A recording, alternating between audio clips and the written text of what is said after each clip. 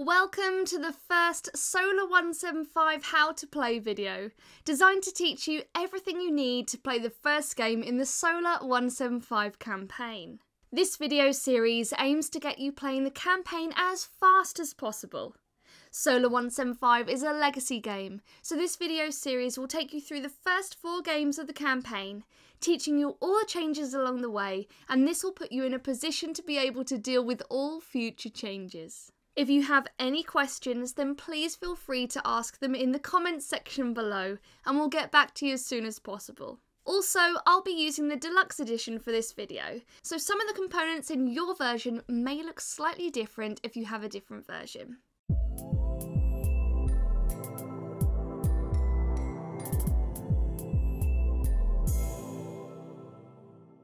In Solar 175, you play as CEO of a new spacefaring corporation, battling it out in the race to exploit an ever-changing and expanding solar system. So first, let's set up for each player. Each player chooses a corporation and takes the items that correspond with that corporation colour. The player board, worker bag, and the 4 permanent starting workers. Place these workers into your bag. Take your city leave card and place it face up near your player board. Then take your starting ship mini and corresponding ship card. Place the ship card next to your player board with the pilot icon face up. Only the starting ships are used in the first few games, 1 per player. The remaining ship minis are not used until they are unlocked by game events. Each player takes 17 outposts of their colour. Place 4 of these onto the spaces in the available workers section of your player board, noted by this symbol. Give the first player token to the player who most recently earned some money, or randomly. Take 2 credit tokens and place 1 into the 1 credit space. This indicates the number of credits you currently possess, and then keep the other by the side of your board. Then take 4 bases in your colour and place them into the relevant spaces on your player board. Also, as this is your first game, make sure to give each player a reference card. Next up, let's set up the solar system. These cards make up the locations in the solar system where the game will take place. Set these out in their indicated pattern, which is also shown in the rulebook. The solar system is set out in separate zones. In your first game, you will only operate in zones 1 and 2, but as you play the campaign, the number of zones will expand. Several of the solar system location cards have 2 sides, A and B. Initially, you'll start with all cards on their A side. However, as the game is played, red stickers will be added to the A side of cards. When this happens, the card will be flipped to the B side for the remainder of the campaign. For all location cards that have a mining symbol, put a mining token onto them. If playing with 4 or 5 players, place 2 tokens onto each of these cards. When you've set up the solar system, each player needs to place their starting ship mini onto the Earth card. Finally, place the megastructure location token onto Earth. This is the location of the megastructure project being built in this first game. Now, to assemble the general supply. Take the megastructure funding tokens and military tokens and place them near the board, and this forms the general supply. Next up, let's set up the rows. Each of these rows of cards will be interacted with by taking different actions during the game. These rows are split into categories: outpost, employment, trade, and political. Let's start with the Outpost Row. Take the 3 outpost cards and place them onto the table. These cards are double-sided, so choose randomly which side of each card to have face up at the start of each game. Next, take the Niven Outpost Corporation card and place it in reach of all players. Finally, place the 13 remaining outpost tokens of your colour onto this card. Now onto the Employment Row. This row of cards indicates the workers you can hire during the game. Place each of the hire cards to the right of the solar system cards with the A side face up and populate them with the relevant workers. Populate the Urushi Employment Center card with all of the general worker tokens. the Nakamura Flight Academy card with all the pilot worker tokens, the Treppenwitz Engineering Company card with all the engineer worker tokens, the Atkins and Van Schooyk card with all the lobbyist worker tokens, and lastly, the Shepherd AI Systems card with all the algorithm worker tokens. The number of algorithms you place on the card is dependent on the player count you are using, which is listed on the card itself. The remaining tokens go back into the box. Let's now set up the trade row. This row of cards indicates the actions you can take when you perform the trade action. These cards can all be spotted by the Interplanetary Trade Center logo on the bottom right-hand corner. Place the following cards face up into this trade row: the Hensler, Rio Astrocorp, and Bank of Urashi cards. Place 2 bases of each player's colour onto the Hensler trade card. Then place the remaining mining resource tokens onto the Rio Astrocorp trade card. Now onto the setup for the political row. This row indicates the political parties you can help to achieve election victory in order to change how the game is scored. Place the Workers' Union Party, United Federalists, and Brave New Dawn cards face up below the Solar System cards. Next, assemble and put out the ballot box. For guidance on how to assemble this box, check the rulebook. Then place the voting tokens and whiteboard pen onto the table near the ballot box. Now, as this is your first game, place the election token onto the United Federalists card, making sure that the UFSS logo is face up. In future games, this token will start on the party that won the election in the previous game. The rules and setup of Solar 175 will change as the campaign progresses. Throughout the rulebook, you will see these boxes that indicate a rule change is possible to be unlocked during the campaign. As this is your first game, these can be ignored. The aim of each game of Solar 175 is to gain the highest amount of influence in the solar system by earning influence points. The game itself is played in a series of rounds split into 3 phases, which repeat continuously until an endgame trigger is activated. So let's take a look at each phase. The first phase is the draw phase. In this phase, players simultaneously draw workers from their worker bag equal to their current available worker allowance. For your first turn, this will be 4 workers. Your available worker allowance is indicated by the highest number on your player board track, not covered by outposts. The workers go into this area on your player board after they have been drawn. If at any stage your bag is empty and you cannot draw your full worker allowance, then you refill your bag with the workers from your city leave card and continue to draw until you have filled your available worker track or until you've run out of workers. The second phase is the assign workers phase. Simultaneously, all players take their available workers from their player board track and place them onto available action spaces on their player board or ship card. Any workers not placed onto actions can remain in your available workers spaces, or you can move them straight to your city leave card. You do not need to place all the required workers onto an action, and you can therefore partially fill actions to be completed in future rounds. So why might you place a worker straight onto your city leave card instead of placing it onto an action? Well, when you do this, you immediately build an outpost, meaning that you take an outpost token of your colour from the Niven Outpost Corporation card and place it near your player board. You may only build a maximum of 2 outposts per round using this method. When placing workers, only 1 worker can go into each available space. Most workers may only be placed onto spaces that correspond to their colour and icon. The exception to this is the algorithm workers, which are wild and can be placed onto any available space. When a whole action is filled with workers, you may then perform that action in the next phase, the action phase. But you must wait for all players to complete this assign workers phase before moving on to the third phase. The third and final phase is the action phase.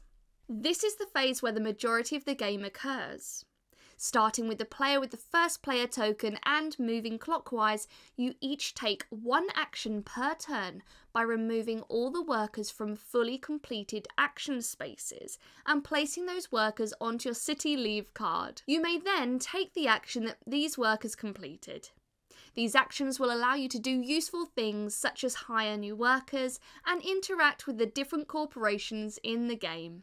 So, there are 4 categories of actions that can be performed on your turn. General actions. These are the move and outpost actions, which help you move around the solar system and build presence. The move action does not take place on your player board. Instead, you take this action by removing a pilot from your ship card. Then, you may move your ship mini a number of spaces equal to the amount indicated on its corresponding ship card. For the starting ships in your first game, this is up to 3 spaces. Ships can move orthogonally or diagonally, but they cannot move across spaces with this red symbol on it. Just remember though, if a location already has 2 or more ships on it, then you cannot move to that location, but you can still move through it. Some locations give you a benefit for arriving on them. If you move to a location with a mining resource token on it, you may take a mining resource token. Now on to the second general action, the outpost action. You'll need to remove a general worker and an engineer from this area of your player board to take the outpost action. This action allows you to manipulate your outposts and build your presence in the different zones of the solar system using the outpost cards. So why might you want to take the outpost action? Well, increasing your presence in different zones is one of the most important paths to victory in games of Solar 175. Each zone can give influence points to the player or players who have the most presence in it at the end of the game. Outposts are worth 1 presence each in the zone they are placed, and your ship is worth 2 presence in the zone it ends the game in, as indicated on your ship card. Another element, the bases you build can also increase your presence in each zone, as we'll discover later. The different zones of the solar system are indicated by these coloured lines surrounding different areas. In your first game, only 2 zones will be in play. There are 3 different outpost cards available. So when taking the outpost action, you choose one of these 3 cards and perform the action it displays. Then you flip your chosen card to the other side. The 3 outpost cards are Build card. Building outposts means taking outposts of your colour from the Niven Outpost Corp card and placing them in your player area ready to be assigned. Building outposts can also help you gain credits. This side of the card allows you to build 1 outpost and gain 2 credits. And this side of the card allows you to build 2 outposts and gain 1 credit. Credits are measured by this track on your player board. When you gain credits, you simply move your credit token up this track. If you reach any multiples of 10, add a second token to the relevant square. For example, this player has 2 credits. This player has 12 credits, and this player has 22 credits. The Assign card. Assigning outposts means sending outposts you've built to specific locations in the solar system, so that your presence will be increased in that zone. Outposts need to be built before they can be assigned. This side of the card allows you to assign up to 2 of your outposts from your player area to any locations within the same zone. And this side of the card allows you to assign up to 2 of your outposts from your player area to any locations within 2 different zones. The Move card. Moving outposts means taking outposts that have already been assigned to a zone of the solar system and moving them to another zone. These can be your own or your opponent's outposts.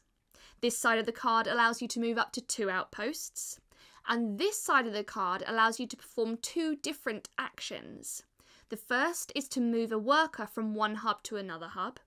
Hubs are spread throughout the solar system, and the amount of workers placed on these hubs will make a huge difference to the endgame scoring. There'll be much more information on these hubs a little later, as they are a very important part of the game. And the second action on this side of the card allows you to draw a new worker from your bag and immediately assign them to an action space on your player board or ship card. This means that they can be used to complete jobs this round. For example, if you drew a pilot, you could maybe immediately assign it to your ship card and then move that ship. Now let's take a look at another category of actions, the trade actions. To take this action, you remove a pilot and a lobbyist from the trade action on your player board. The trade action allows you to visit 1 card in the trade row and perform the corresponding action. So let's take a look. The Rio Astro Corp card. Rio Astro specialise in acquiring and selling resources gained from off-Earth mining. If you take this action, you may either buy or sell mining resource tokens. This will cost you 3 credits when buying a token, or gain you 3 credits when selling one.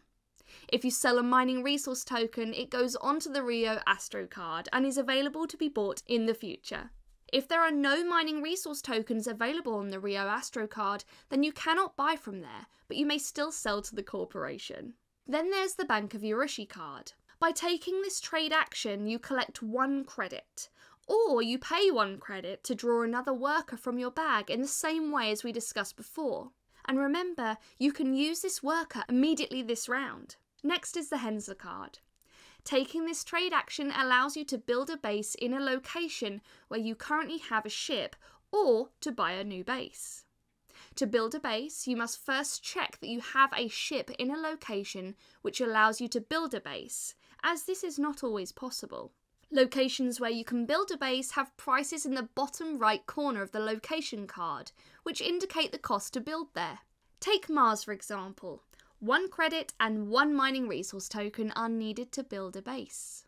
You can't build a base in a location where you have already built a base in this game, and to build a base you must also have a base available to build. Bases are stored in the right-hand side of your player board. Once you've paid the cost of the base, remember to place the mining resource token you pay onto the Rio Astro trade card. You then take the base from your player board and place it onto the relevant location card. Building bases has 3 benefits. 1 is immediate and 2 happen at the end of the game. The immediate benefit is that you will uncover a bonus underneath the base you built, and this is one of 4 possible bonuses. These bonuses are indicated by the symbols in the centre of the revealed spaces on your player board. For example, building this base allows you to immediately take a move action, and this immediately gives you 2 credits. At the end of games, the bases themselves are worth influence points. How much will be explained when we discuss endgame scoring. And the second endgame benefit of bases is that they have an impact when calculating your presence in a specific zone. A base is worth 2 presence each in the zone it's in. The second action you could take by using the Hensler trade action is to buy a new base. To do this, pay 2 credits and take one of the 2 bases of your colour from this card. Place this base onto an empty base space on your player board. You must have already built a base and therefore have an empty space on your player board in order to take this action. The third category of action is the worker removal actions. Worker removal actions permanently remove a worker from your pool to gain you powerful benefits. They are taken by placing individual workers onto these 3 spaces near the right-hand side of your player board. Worker removal actions cannot be taken by your 4 permanent workers which you start with in each game. When workers are removed, they are placed onto the hub cards in the solar system. The value of the workers conscripted to a hub at the end of the game will impact how the path to victory associated with that hub is scored, so choose carefully where to place your removed workers. The worker value of a hub is the value of the workers that have been sent to it by the end of the game. Workers have a worker value of 1 each, except for algorithms, which are worth 2 each. For example, the worker value of this hub is 7. Megastructure funding tokens are worth influence points equal to the worker value of the workers on this card at the end of the game. For example, if the worker value on this card is 5 at the end of the game, then the megastructure funding tokens you possess will be worth 5 influence points each. Bases are worth influence points equal to the worker value of the workers on this card at the end of the game, plus points equal to their zone number. So if the worker value on this card is 5 at the end of the game, this base in zone 2 will be worth 5 plus 2, so 7 influence points. Military tokens are worth influence points equal to half the worker value of the workers on this card at the end of the game, rounded down. For example, if the worker value on this card is 5, then the military tokens are worth 2 influence points each. The workers on the zone hubs indicate how many influence points the player with the most presence in that zone will earn at the end of the game. The influence points awarded to players for having the most presence in each zone will be decided by the worker value of the workers sent to the zone hub of that particular zone. The Earth is the zone hub for Zone 1, and Jupiter is the zone hub for Zone 2. The player with the most presence in a zone at the end of the game will get points equal to the worker value of this zone hub. In games of 3 or more players, the player in second place gets half this amount rounded up to the nearest whole number. So for example, at the end of the game, there are 2 lobbyists, an engineer and an algorithm on the Jupiter Zone 2 hub. The worker value is 5. This means that the player with the most presence in Zone 2 will get 5 influence points, and in games of 3 or more, the second place player will gain 3 influence points. So let's take a look at the actions which involve removing a worker. Funding the megastructure. To take this action, place an engineer onto the hub of your choice. Then, collect a megastructure funding token from the general supply. Next up is the UFSS Peacekeeping Force action. You can conscript your workers to join the United Federation of the Solar System Peacekeeping Force. This will earn you military tokens. To take this action, remove a general worker, pilot or algorithm from this space during the action phase. Place them onto the hub of your choice. Once you've done this, collect a military token from the general supply. The last worker removal action is voting. Placing a lobbyist here during the assign workers phase allows you to take the vote action. And to do this, remove the lobbyist token in the action phase and place them onto the hub card of your choice.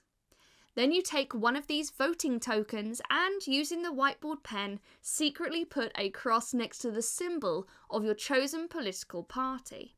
Place the completed vote into the ballot box without being seen by your opponents. Each of these tokens is worth 1 vote for that political party, and the party with the most votes at the end of the game wins the election, and this will also have a big impact on how the game is scored. The political party voted into power at the end of each game will affect the scoring of one element of the game. If the United Federalists are elected, then influence points gained from megastructure tokens are doubled. If Brave New Dawn wins, then influence points gained from building bases is doubled. And if the Workers' Union Party wins, then points gained from military tokens are doubled. For example, at the end of a game where the Brave New Dawn Party has won the election, the base we looked at earlier, which would be worth 7 influence points, is now worth 14. Now on to the last category of actions that you can take in the action phase, the hiring actions. Hiring actions each allow you to gain new workers to be drawn in future rounds. Many of these actions have a double benefit of also providing you with a hiring bonus. You take newly acquired workers from their corresponding hiring cards and place them onto your city leave card for use in future rounds. So what workers can you hire? To hire a lobbyist, you need to remove a pilot and a general worker from these 2 spaces on your player board during the action phase. This pilot and general worker go onto your city leave card. You then take a lobbyist from the Atkins and Van Schoyck LLP card and also place it onto your city leave card. The hiring bonus for a lobbyist is that you get to remove an outpost from your available worker section and immediately assign it to a location in the solar system. This also has the added benefit that you can, for the remainder of this game, draw an extra worker from your bag each round during the draw phase. To hire a general worker, you need to remove an engineer and a lobbyist from this section of your player board during the action phase. Once you've done this, take a general worker from the Urushi Employment Centre card and place it onto your city leave card. After taking a general worker, you can also immediately take advantage of the hiring bonus, which is to take a trade action. To hire an engineer, you need to remove a general worker, pilot and a lobbyist from these 3 spaces on your player board during the action phase.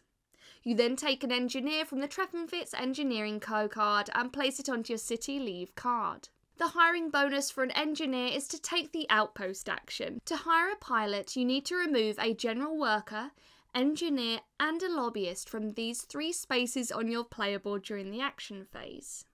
You then take a pilot token from the Nakamura Flight Academy card and place it onto your City Leave card. The hiring bonus for a pilot is to take the move action. To hire an algorithm, you need to remove a pilot, an engineer, and a general worker from these 3 spaces on your player board during the action phase.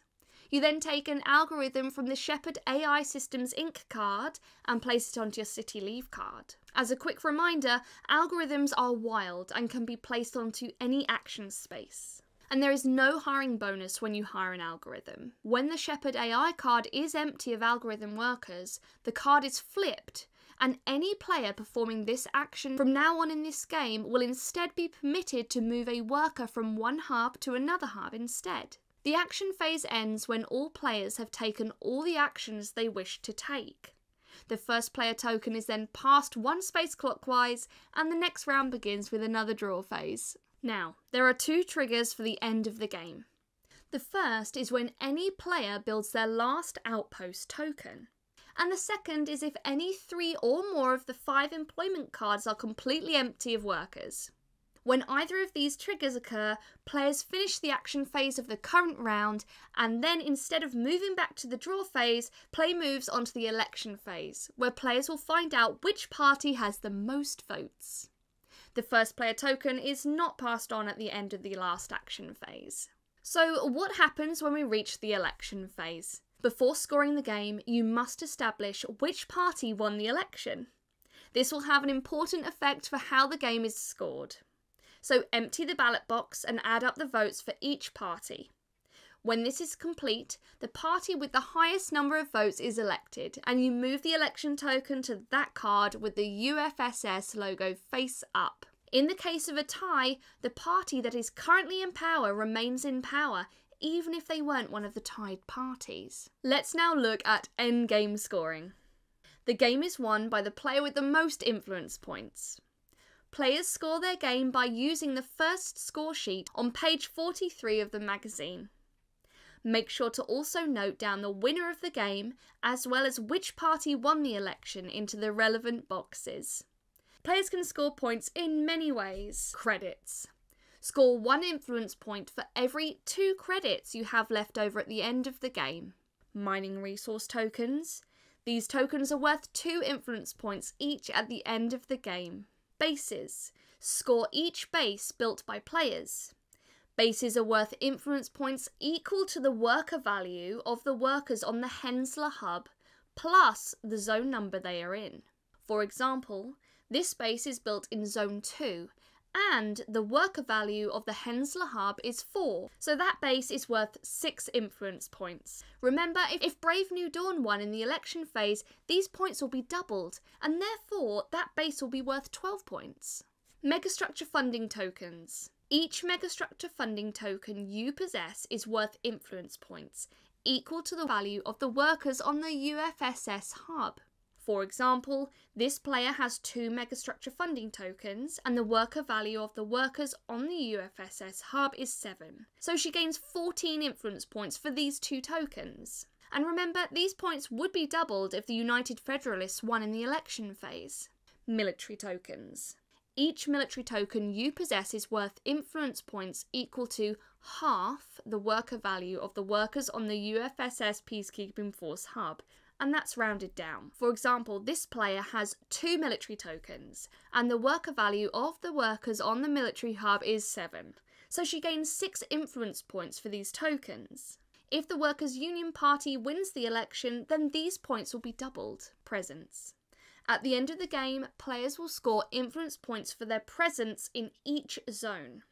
If you have the most presence in a zone, then you will gain influence points equal to the worker value of the workers on that zone's hub.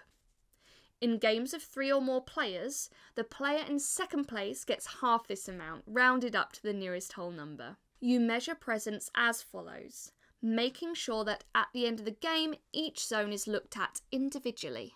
Each of your outposts in that zone counts as 1 presence. Each of your bases in that zone counts as 2 presence. And in that zone, your starting ship is worth 2 presence. If you lease other ships in future games, they may have a different presence value, and that will be listed on that corresponding ship card. Calculate the presence of each player in each zone.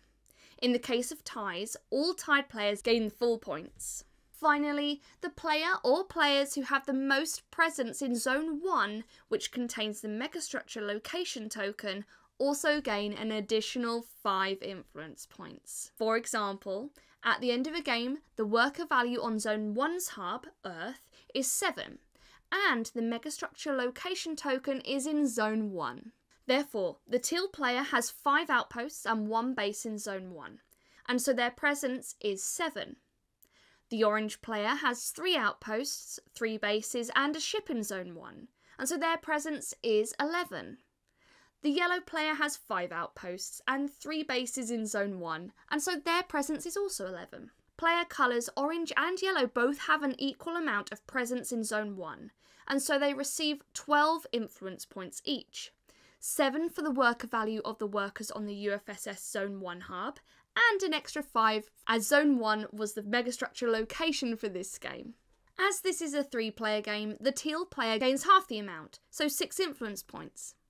Zone 2 would then be scored based on the presence players have in that zone and the worker value of the workers on the Zone 2 hub, Jupiter. In the event of a tie for influence points, then, of the tied players, the player with the most presence in Zone 1 is declared the winner. If there is still a tie, then of the tied players, the player who is closest to next receiving the first player token is the winner. Congratulations! That's everything you need to play Game 1 of Solar 175. This is also the vast majority of the rules for the whole campaign. After you have completed your first game, you should watch the next video in this series to learn about how the campaign will progress from here. And don't forget, if you have any questions, leave them down in the comments below and we'll answer them as soon as possible. Bye!